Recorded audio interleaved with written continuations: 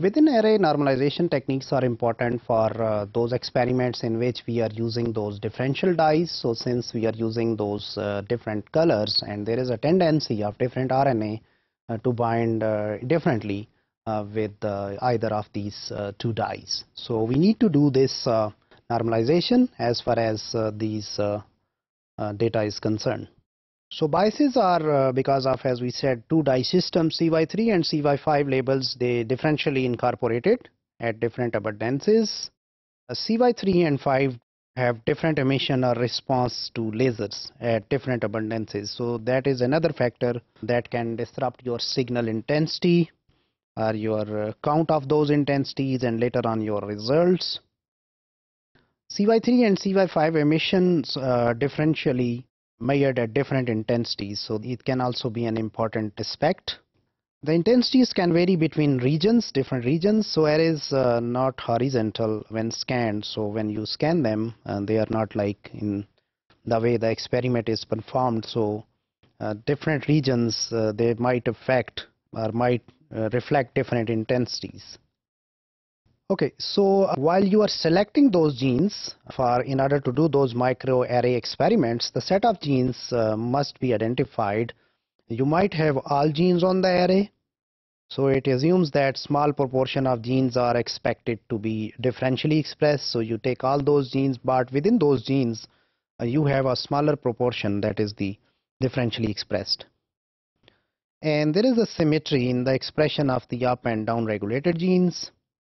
And remaining genes which are not differentially expressed, so they have a constant expression.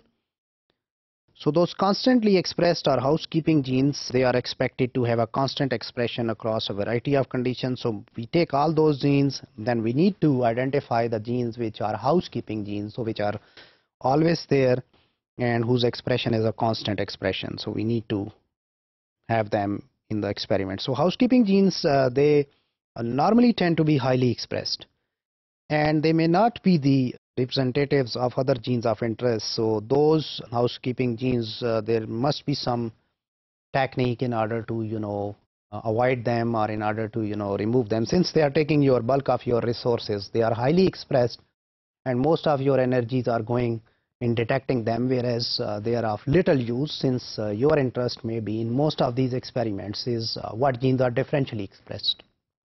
So for example, you give a treatment and then you compare with a control, but you find nothing in case of these housekeeping genes. So in generally like 10 to 20% genes are differentially expressed. So what about those remaining 80%?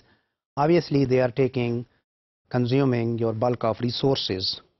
We can have controls.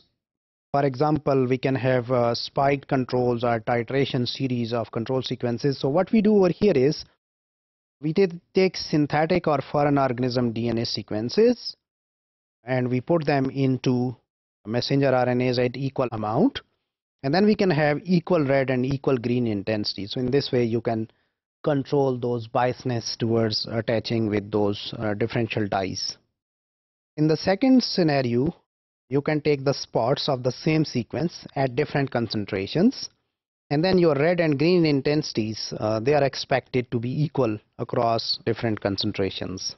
So you can have different concentrations of the sequences, and then you can see the red and the green, how they are behaving in those different intensities or in those different concentrations. So where you can try to neutralize the effect of those dye biasnesses.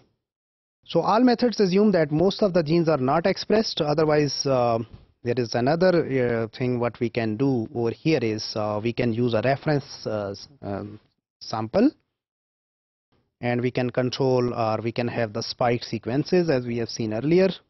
MA or RI plot is the scatter plot of log ratio against average of log intensities of each features. These are really important plots. Once you take those messenger RNAs, you put them on slides, and then you count their intensities, and after that you get those intensities and convert them into the log ratios, and then we take the average of the intensities for each feature and you plot them. So we call it as an MA or RI plot.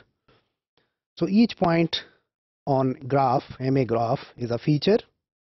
We have x coordinate, where on the x-axis we put the average intensity of CY3 and CY5, Y is the log of CY5 by CY3 ratio. So we take average intensities of both of them and plot them against the log of their fold change. We call this as fold change also. We'll talk about that when we talk these differential gene expression studies. How many folds, how many times the expression goes higher in CY5 versus CY3. So basically, geometrically, it's related to the log of CY5 against the log of CY3 in the scatter plots. So here is the MA plot. So we have M, which is log 2 of R minus log 2 of G. R is red and G is green.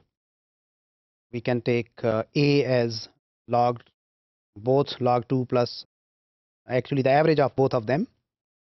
So we take M on our y-axis, we take A on our x-axis, and in the middle we have a line that separates both of them. So you have a zero line. So in an ideal situation, we want that our data points should be close to this zero line.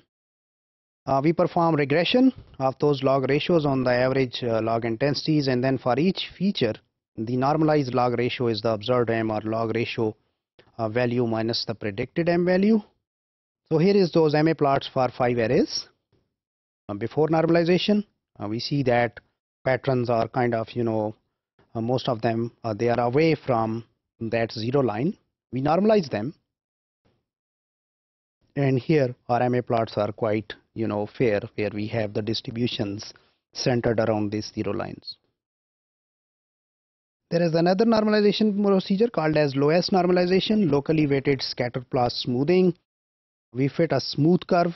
We use robust local linear fit. So here, since I'm talking about linear regression or those kind of intensive statistical tests, so you fit up a line across these data points, and then we can try to, bring them close or minimum. We try to do some transformation so that they should come close to that best fit line.